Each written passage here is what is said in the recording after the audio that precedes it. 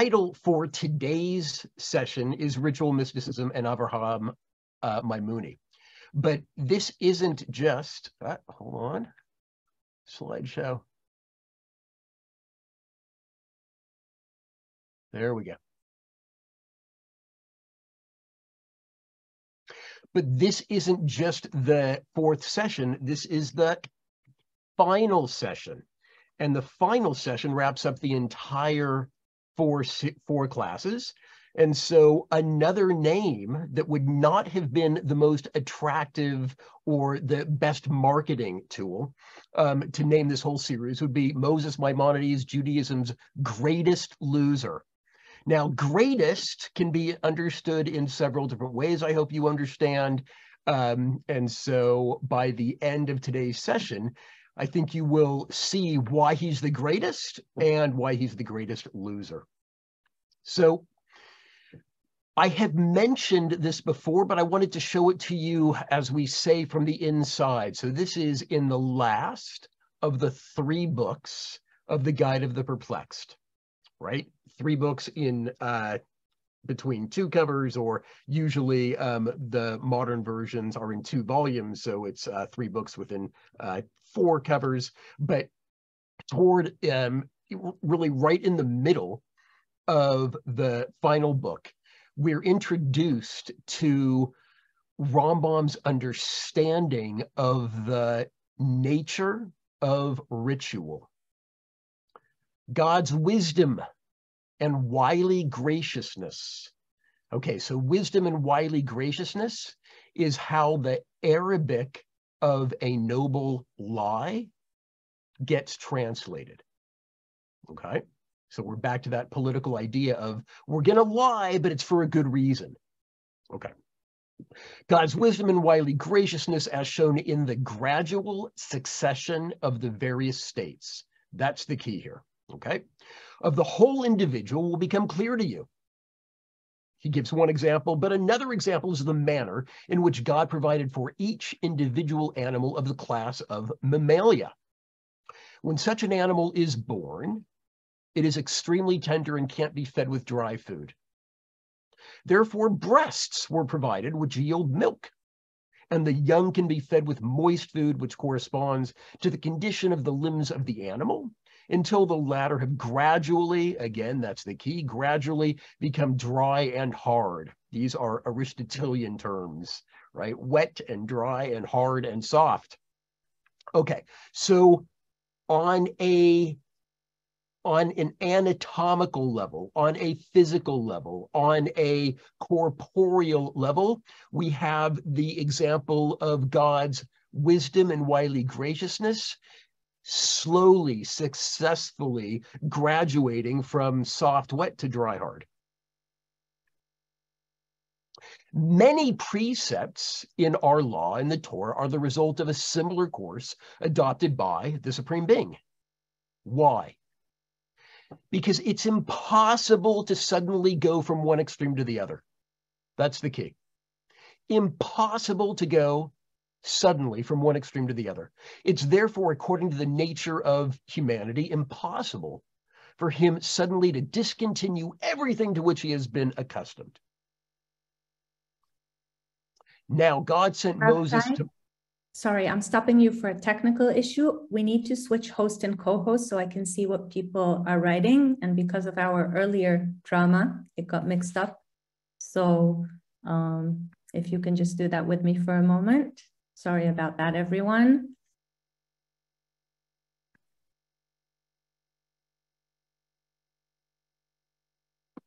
Perfect.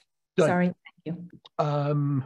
Now, God sent Moses to make the Israelites a kingdom of priests and a holy nations by means of the knowledge of God.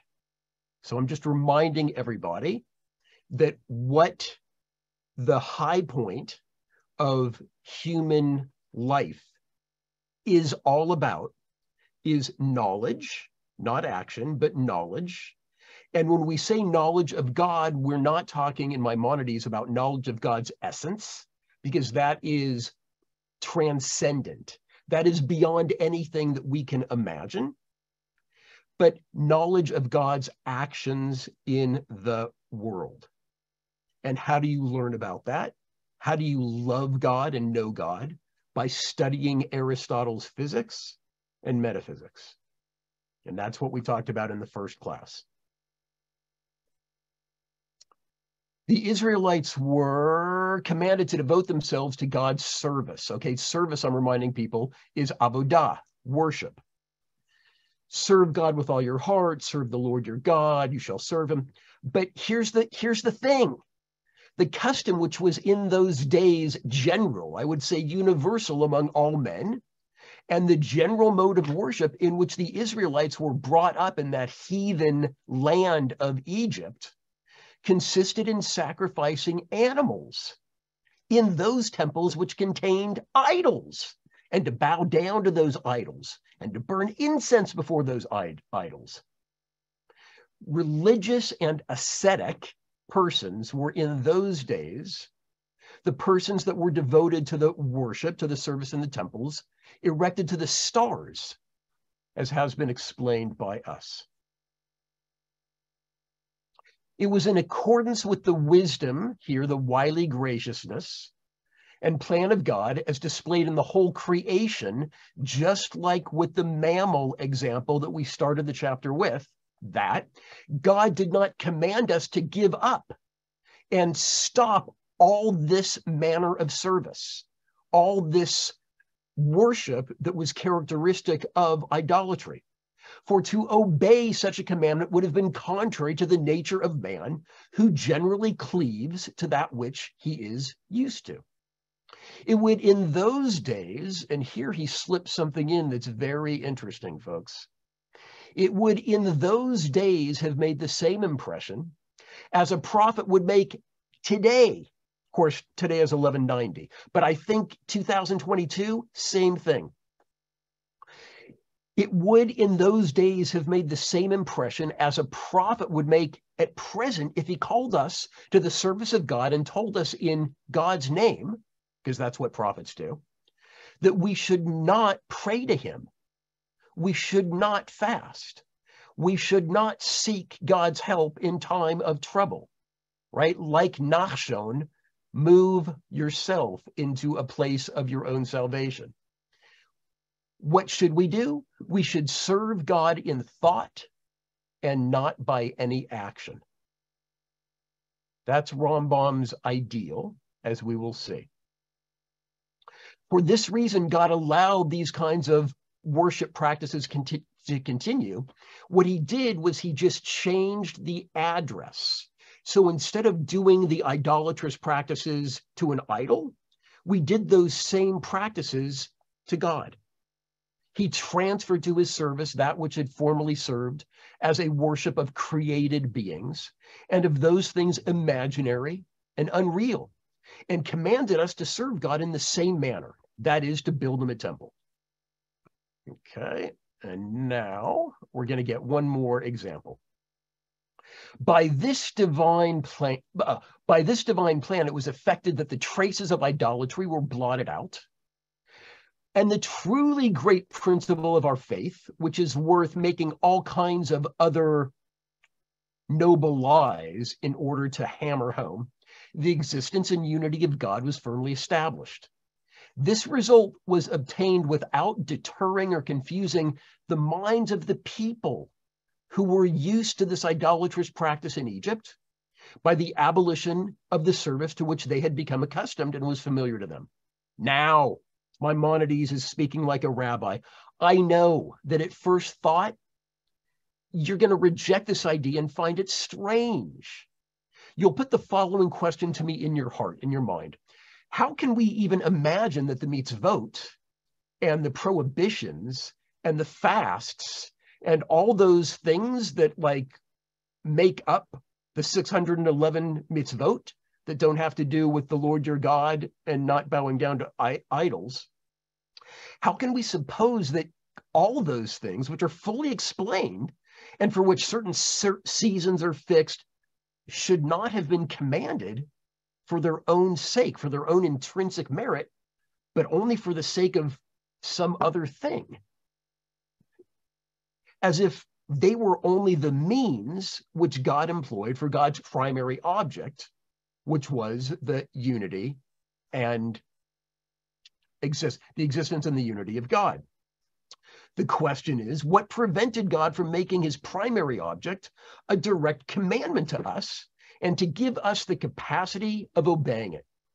Those precepts, which in your opinion are only the means and not the object, would then have been unnecessary. He's not going to answer that question. And by not answering that question, he's answering that question.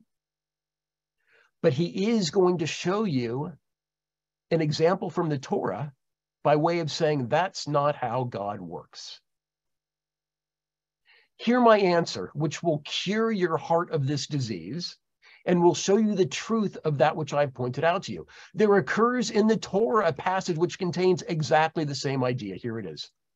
God led them not through the way of the land of the Philistines, although that was near.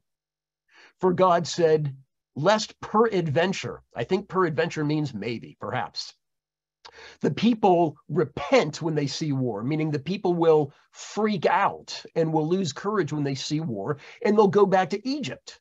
Therefore, God led the people about circuitously through the way of the wilderness of the Red Sea. Here, God led the people about, roundabout, away from the direct road which God originally intended, because God feared that they might meet on that way with hardships too great for their ordinary strength.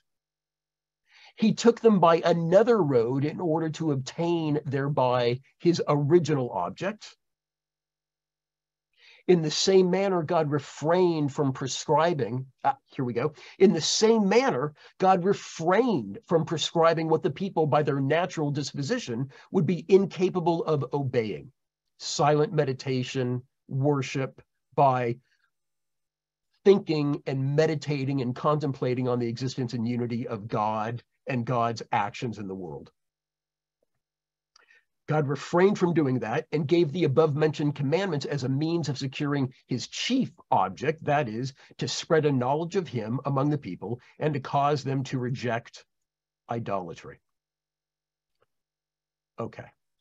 The only thing I want to say before we take our first round of questions is that when the Israelites start going roundabout and they follow God's directions, you know what Pharaoh says about them? That they must be perplexed. They must have had the desert disorient them, and so they are perplexed. And that is the only reference to perplexed that we have in the guide of the perplexed. Okay, Shadel, questions? Yes, a few. First one is, how does he relate to miracles in, like, if all of the things are just for another thing? Yeah, so God does not change the course of nature, right? The world goes according to its custom. Maimonides says that over and over again, and anything that looks to be different, you have to understand figuratively. So there are no miracles, they're just figurative. If what you mean by a miracle is a suspension of natural law, a suspension of physics, that does not happen. But things can be miraculous, and we can call miracles, you know, that was great timing. Timing is everything. That was, you know, a miraculous discovery. You can use the word miracle in different ways, but Maimonides will not allow there to be anything that is a violation of natural law, the laws of nature. Okay. You said that by not answering, he answers the question. So could you explain that a little, and why does he not answer it directly? Yeah. So, you know, he's the question that he's posing is, why couldn't God have, you know, made us in such a way that we could spin on a dime and move from one opinion to its opposite immediately? Well, he never answers that question, but the answer to the question is, I don't know if the answer to the question is, but God didn't make us like that. And the fact that God didn't make us like that is exemplified by the fact that God knows how we're made. And that's why God didn't have us go the most direct route to the land of Israel, because he knew that the slaves would not have had the courage and would not have had the military preparation and would not have had the faith to combat other people who challenged them along the way. So could God have made us with a different psychology? Maimonides would want to say yes, because he wouldn't want to upset anybody, but he didn't. We are made the way we are made, and psychologically, it is impossible for a human being to go from one extreme to the other immediately. That's why he began with the idea of a baby gradually in successive stages becoming accustomed to more mature nourishment. Let me repeat that. Being accustomed to more mature nourishment. And that's what Maimonides is giving you in the Guide of the Perplexed. He's trying to slowly bring people up to speed on a more mature form of religiosity. Okay, before I move to another question, there are quite a few miracle questions popping up, from the Hanukkah oil to the parting of the Red Sea that was not natural, and like, how can it be explained, or is it then just going back to the figurative speech? Like how? Yeah, so, Hanukkah is post-biblical, so that's already kind of easy to answer. The parting of the Red Sea is a little more challenging, but it's only more challenging if you're not relying upon a figurative understanding of the Torah as religious literature. But Maimonides is telling you, understand the Torah figuratively. That's the only way to be wise. Remember, I showed you that three-part distinction, right? You can read the Torah literally and understand it's true. That's pathetic. You can read the Torah literally and reject it because it makes no sense. That's even worse than pathetic. Or you can read the Torah figuratively, and that's what the wise people do. But the only way, and I want to emphasize this, the only way in which you know to read the Torah figuratively is if you've understood the science, so that what the Torah is describing is against nature on a literal read. If what the Torah is saying violates the laws of nature literally, then by Maimonides' definition, you got to read it figuratively. But it's through science that we know how to read the Torah. So for Maimonides, for instance, right, you've got these four elements: air, earth, fire, and water. Maimonides reads those four elements into the first two verses of Genesis: air, earth, fire, and water. Oh, but wait a second, there is no fire. There is no fire in those first two verses, but Maimonides knows from Aristotle that there must be fire. So all the way over in Deuteronomy, there's a verse that talks about the darkness of fire. And so, if fire is connected to darkness, and we have darkness in the first verses of Genesis, then there's our fire. So we've got the four Aristotelian elements, QED, okay? But you have to know, I want to emphasize this. Maimonides is working backwards. You know Aristotle, and you shoehorn Aristotle into the Torah. Shidad. Couple more.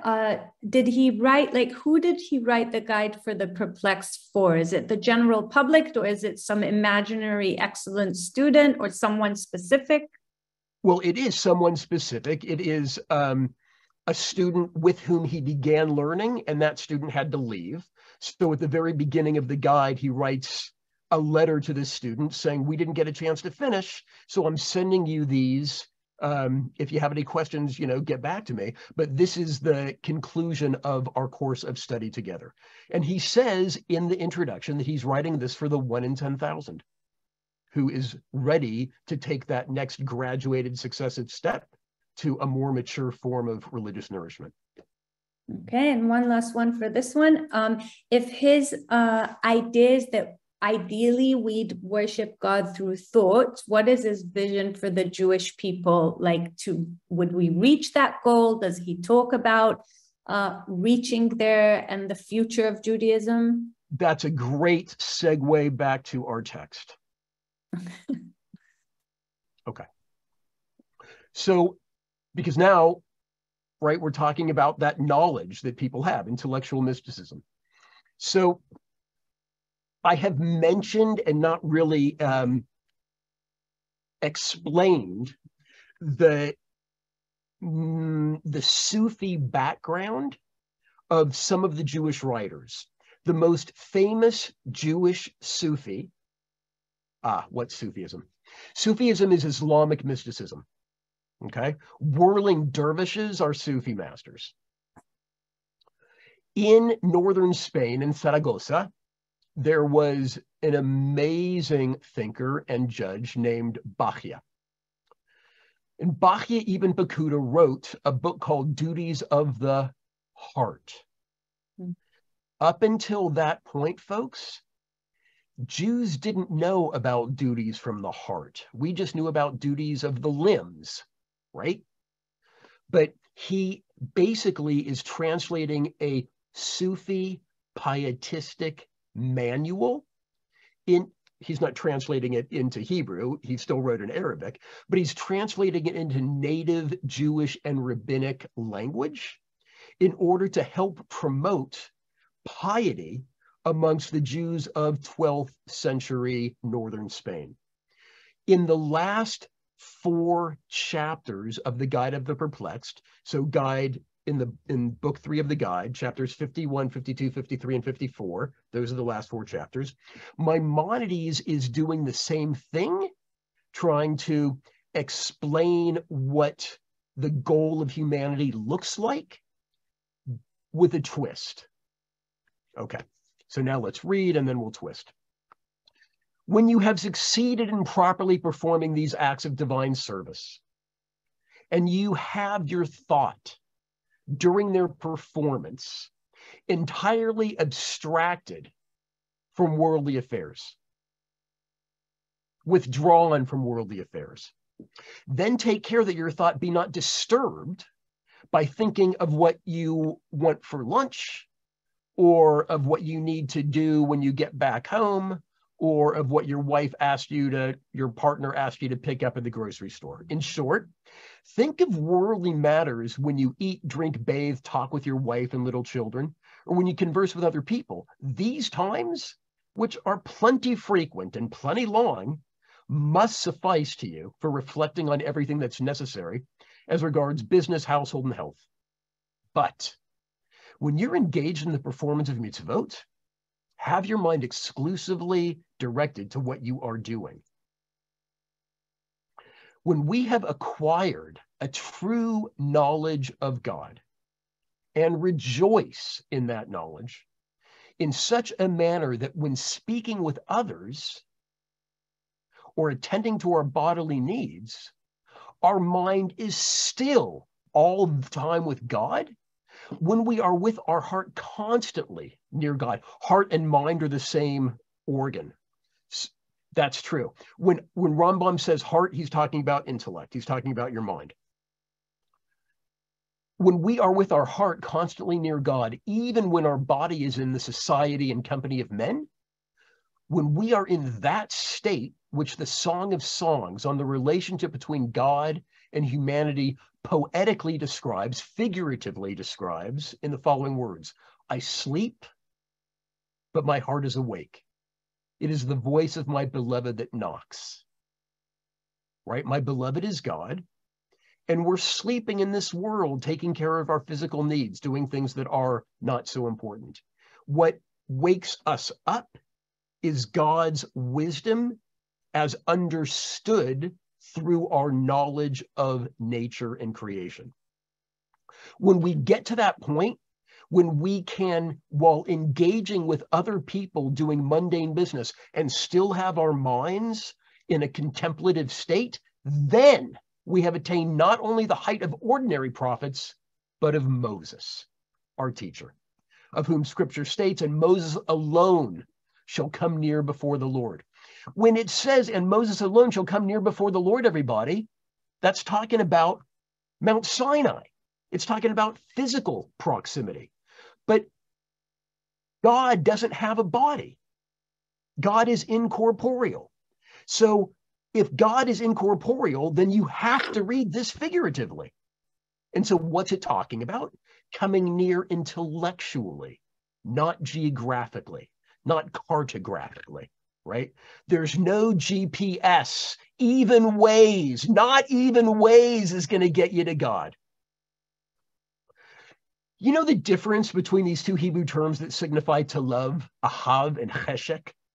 When a man's love is so intense that his thought is exclusively engaged with the object of his love, it's expressed by the Hebrew term cheshek. The philosophers have already explained that bodily forces of a man in his youth, his hormones, prevent the development of moral principles. Right? Philosophers have already told you that. Because by the time you get to our age, we may have forgotten. In a greater measure, this is the case as regards the purity of thought, which man attains through the perfection of those ideas that lead him to an intense love of God. I'm not sure that was right. I feel like I missed a negative there somewhere. Okay, well, you'll see where this is going. Man can by no means attain this intense love of God so long as his bodily humors are hot, right? Aristotelian language here. It's actually from Galen. The more the forces of his body are weakened, in other words, the older he gets, and the fire of passion quenched, in that same measure does man's intellect increase in strength and light. His knowledge becomes pure, and he's happy with his knowledge. When this perfect man is stricken in age and is near death, then his knowledge mightily increases. His joy in that knowledge grows greater, and his love for the object of his knowledge more intense. And it is in this great delight that the soul separates from the body.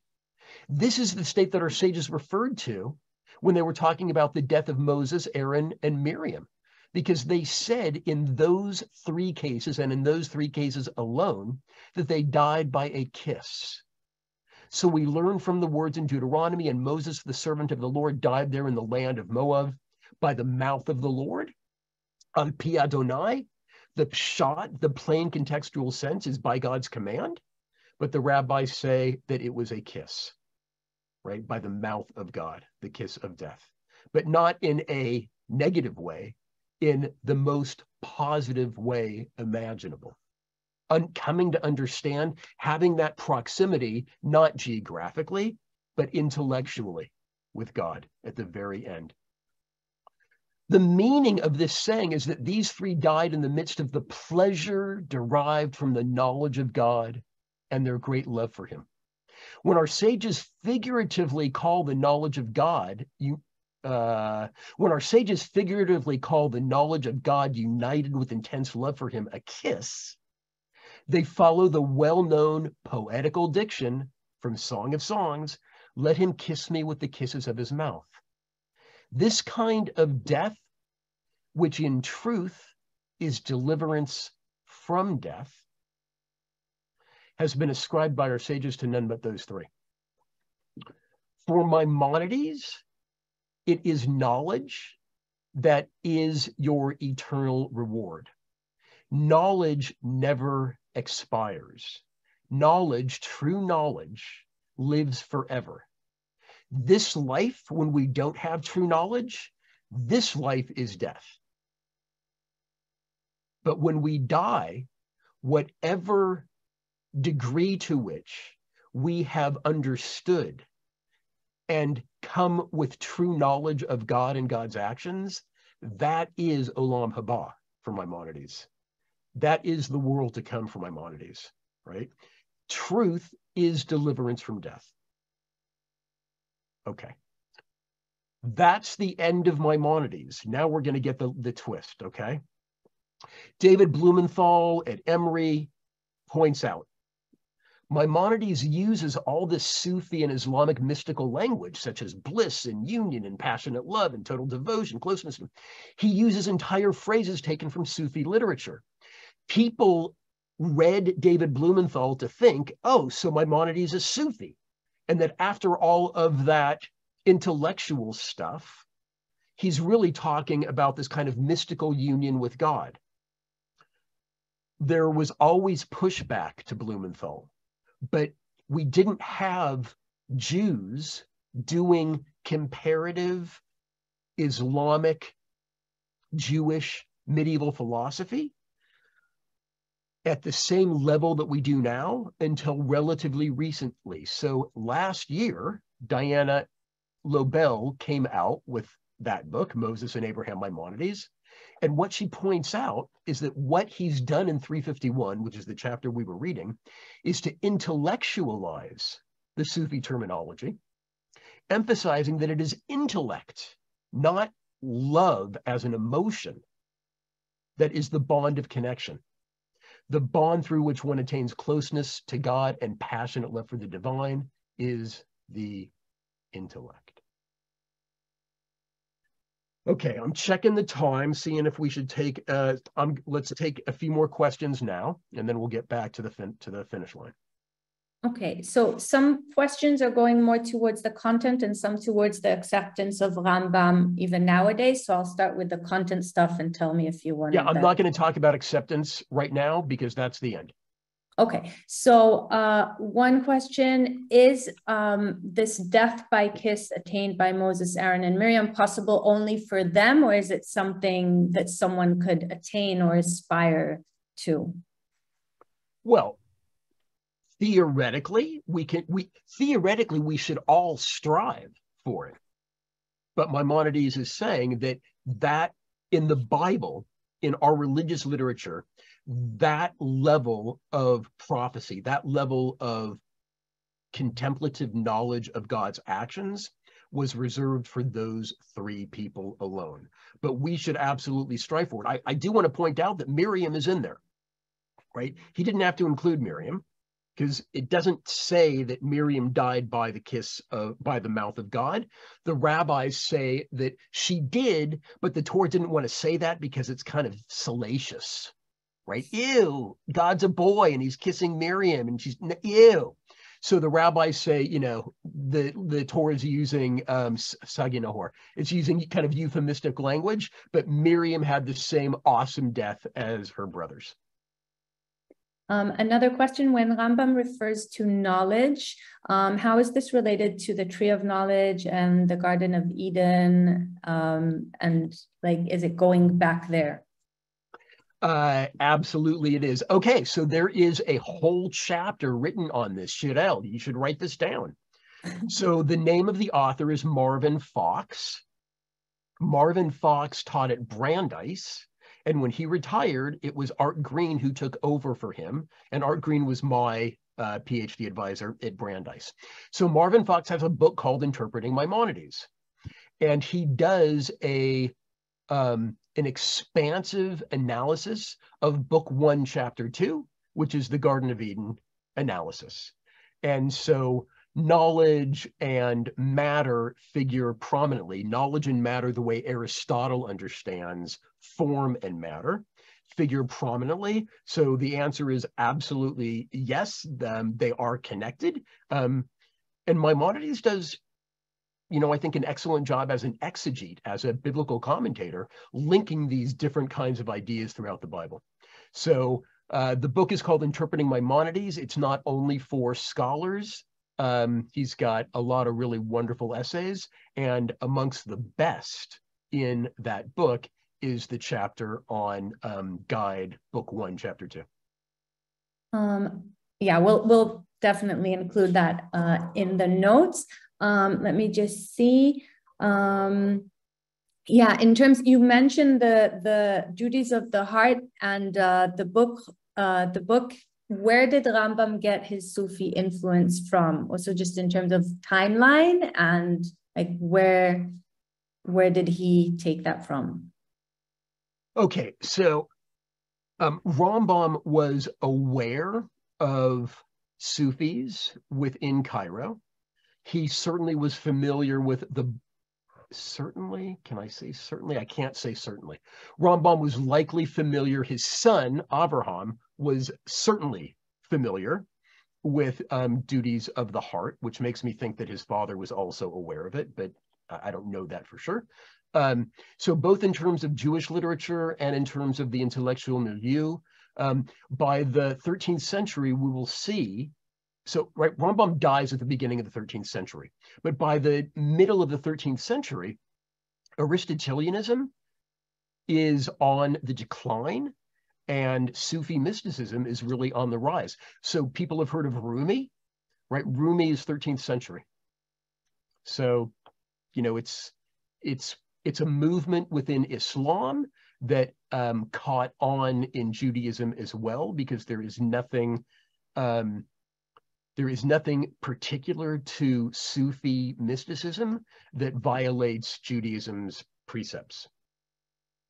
Does RaMBaM anywhere refer to himself and his state of being, or how close so far he is from attaining this perfect knowledge or being?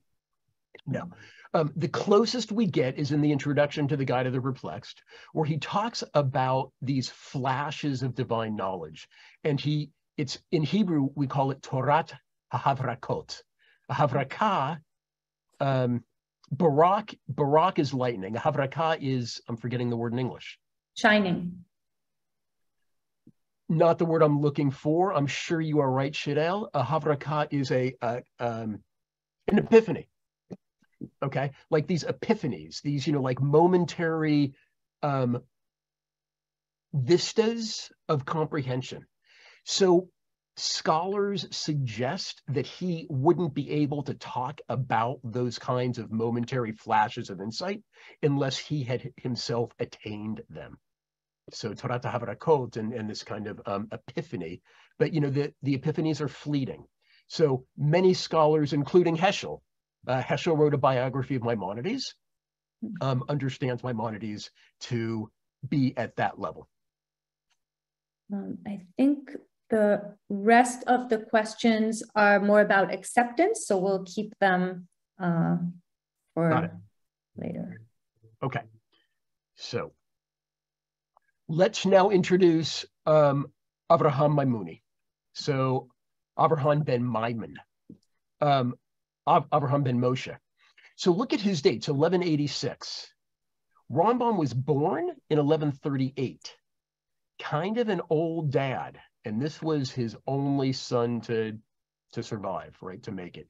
Apparently he had a daughter who died early on. So he has one son, and he doesn't have the son until he's 48 years old. And, he lives a good long life, but he dies when the son is 18 years old. So that gives you an idea of how much would be possible to impart to your son before you die, right?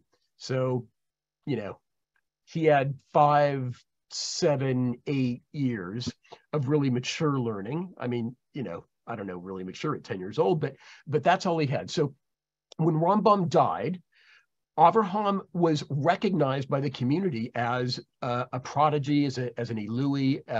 He took over for his dad the position of Nagid, became a medical doctor like his dad, and became a Sufi.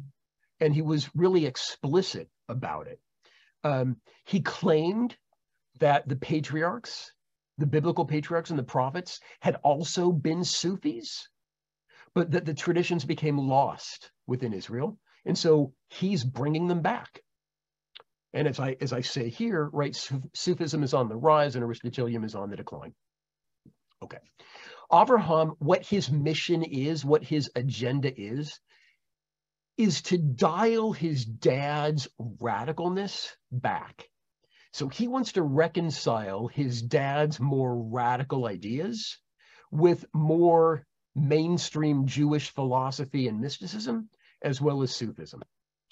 When his dad dies, he takes on, as a teacher, the head of the pietistic circle in Cairo, Avraham HaChassid. Okay. I point out that both Avraham as an Aristotelian and, that RaMBaM, Moshe ben Maimon as an Aristotelian and his son Avraham were ascetic. They believed that the pleasures of the body took you away from the knowledge of the soul. Okay. So here's what Avraham espoused. He agreed with his father to a point. Rationalism prepares you for divine contemplation. But if you only have that level of rationalism and knowledge and science, that's not enough. That's not the goal. What Avraham emphasizes over and over again is the experiential dimension of the divine encounter, not the intellectual dimension.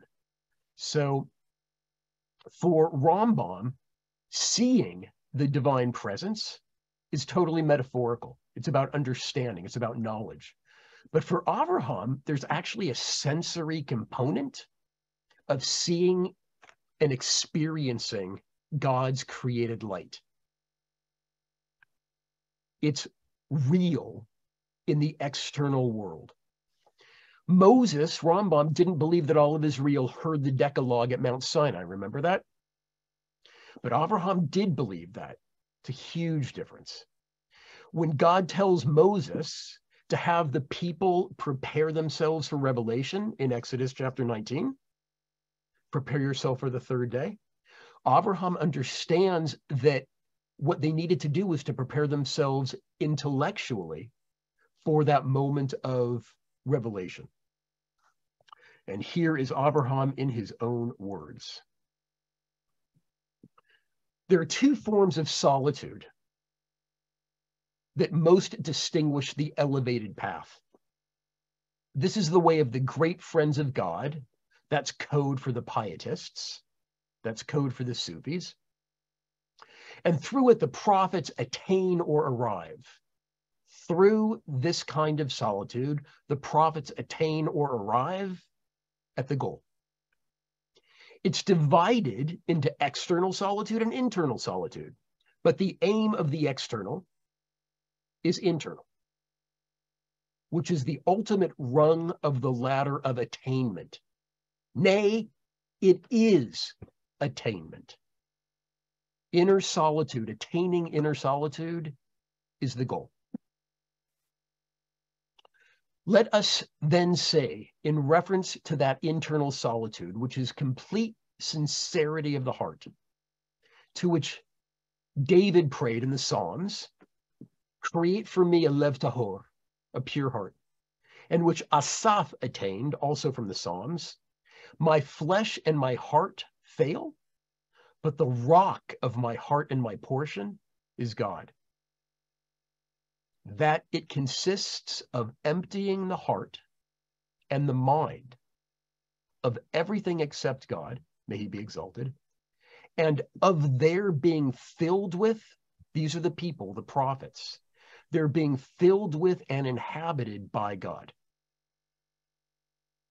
That's not divine transcendence. That's divine immanence. That's God in your kishkas. Maimonides did not believe in God in your kishkas. Maimonides believed that God was wholly other, completely transcendent. There is nothing that we can know about God. We can only learn about God through God's actions. Avraham, his son, rejected that. And this is a great description of mysticism. You know where it shows up again, the next time it shows up again? In Hasidism in the 18th century. And it's called bitul yesh, nullification of your own ego. Right? Art Green says that after you nullify your ego, what you find left is the divine presence. Okay. Now I'm wrapping things up for the whole kit and caboodle. Okay, when Moses said that silent meditation was that, I'm not there yet. This is still the fourth session. When Moses said silent meditation was the highest form of worship, he would be engaged in silent meditation on God through knowledge of God's actions. His goal is intellectual, not experiential. For Avraham, there is a sensory light which illuminates, envelops, and penetrates the worshiper. For Avraham, philosophy, and not just for Avraham, this is part of the Maimonidean controversy in the 1230s in France. For Avraham, philosophy can be dangerous and should only be reserved for the intellectually mature. Okay. This is wrapping things up. According to Joseph Ibn Kaspi, RaMBaM's descendants stopped studying philosophy. Could be true, could be not true. We don't have any corroborating evidence. The evidence that we have is that Avraham identified himself as a Sufi, and the last link in the chain of the Maimonidean family was a guy named David ben Yehoshua. That to me says something. There's no Moses. You would think if you were a descendant of Moses ben Maimon, that you would be either Moses ben Joshua or David ben Moses. That's what I would think. But it's David ben Yehoshua. The last known descendant, he immigrated to Syria and built a library there combining Jewish and Sufi texts. And then we lose track of the family. So why is he the biggest loser? Because if you think about what RaMBaM wanted to do in writing the Mishneh Torah, this is the last halachic code book you'll ever need. Now go do something important with your life and study Aristotle, right? That was a complete and total failure. If you think about the way Maimonides thought about God as totally transcendent, we pretty much reject that. Exclusively transcendent. If you think about how open Maimonides was to outside wisdom, to Aristotle, to Sufism, to understanding God through creation and through science, oh my God, look in a yeshiva. It is so depressing how scientifically illiterate people who claim RaMBaM as their hero are. It is so depressing. The idea of providence, the idea of reward and punishment, right? I'm not saying, by the way, I want to be really clear, that I agree with Maimonides on all these things. I'm presenting Maimonides as a teacher. And he is the greatest loser, right? He rejects reward and punishment. Not everything happens for a reason. That's part of some divine plan. Good things don't happen to good people. Bad things don't happen to bad people. It's all a noble lie, right? That's still part and parcel for many people's Judaism. And the final thing that I really feel like RaMBaM failed on is this idea of reading the Bible and reading Jewish literature as literature. What we hear so often is kakatuv, right? That's what's written. Okay, that's what's written. It doesn't mean we can't interpret it figuratively. So in so many, not in all ways, right? Maimonides did succeed in disabusing his, not his generation, but disabusing future generations of the idea that God has a body, right? We no longer think God has a body. I would say that's kind of general Judaism 101. And people, up until Maimonides, people thought God had a body. So people still think of God in human terms. He didn't get rid of all anthropomorphism or anthropopathism when we ascribe to God human emotions and human traits, but the kind of corporeality that had been associated with many members of the Jewish community in their understanding of God I think he largely eliminated. I'm going to take questions in just a second, but we not frequently enough do we teach RaMBaM with mysticism. So this is my one attempt to bring them into conversation with another.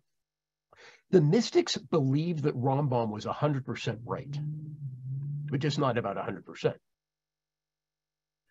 The mystics, the Kabbalists, they took RaMBaM's God and they say, yes, you're right, you're right, you're right. And that God is Ein Sof, is the limitless, infinite, indescribable, ineffable God that the Kabbalists say is completely transcendent. But RaMBaM, what you're missing is the other aspect of God. The other aspect of God is that which somehow relates to us, which somehow relates to human action, to human psychology. It somehow influences the dynamic, and that's the word I want to point out.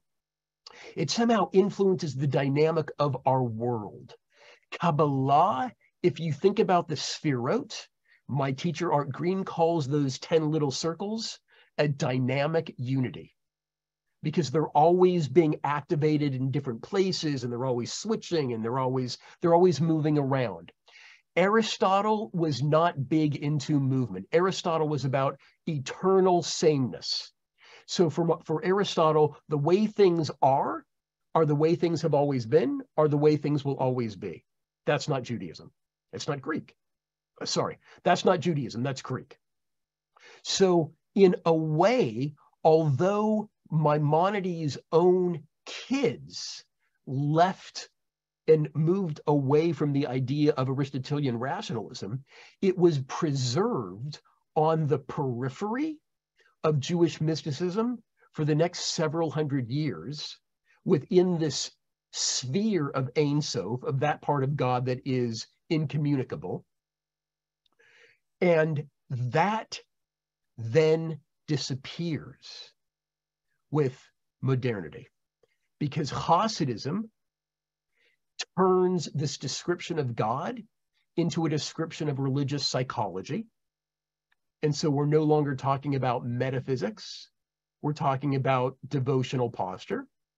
And that's what Hasidism does. And the Misnagdim say, you know, we shouldn't deal with any of that anyway. Yes, Kabbalah is true, but since we can't influence anything, since we can't understand anything, let's just study Torah. So what's been really interesting to see is how RaMBaM has come back in certain of his previous failures amongst New Age Jews and academics. And with that, I will stop sharing and take your questions.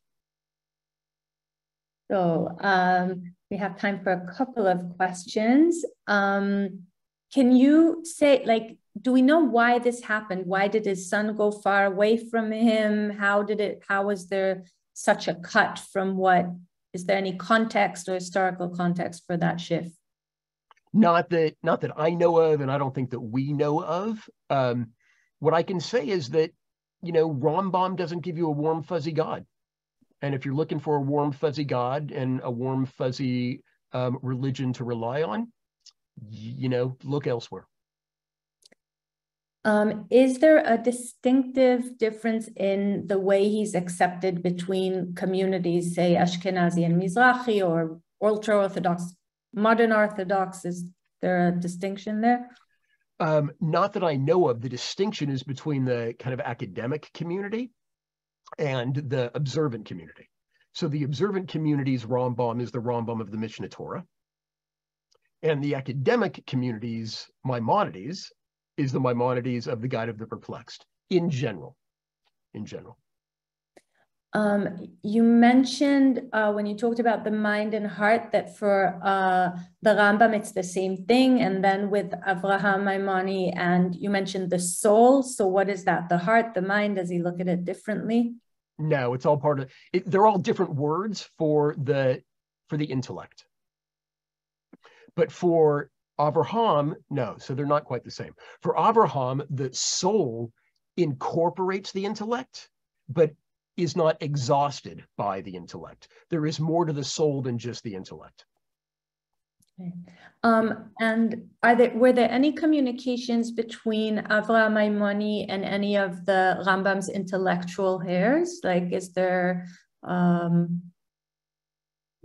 No, I don't know that we have any evidence of correspondence. So when you think about people in the Maimonidean tradition, you don't think of Cairo. You think of Gersonides in what is today France. You think of other philosophers, even Crescus in Spain, Joseph Albo after Crescus. So later and not in Egypt. Okay. So I will say there's one last question here of how can we get more of Rav Sherry? So if people want to listen more and hear you in other places, I'll obviously send your website and books in the follow-up notes, but is there something coming up that people can join into, or? Our fearless leader, Ari Katz, and I are currently in discussion. Perfect. Amazing. I will also just say, because we need to end, but there were many questions about Sufism, and I'll make sure to include in the follow-up notes so that those of you who are interested can dive in and explore that world too. Yeah, Russ Fishbane and Paul Fenton are two of the real, superior scholars on the relationship between Judaism and Sufism. Okay. So you'll be receiving all of that. And one last thing, the image you showed by David Friedman, is that okay, that's the artist, just so we give credit, and I'll send also that in the follow-up notes. So Rav Shai, thank you so much for this incredible 4-part series journey, deep dive into the RaMBaM's world. I think I say this for everyone. We look forward to seeing you on on more CSP programs. Thank you very, very much. It'll be a pleasure. It was great learning with you all. Thanks so much. Thanks, everyone. Have a lovely day, afternoon, evening, or night, wherever you are, and we'll see you in upcoming programs. Bye.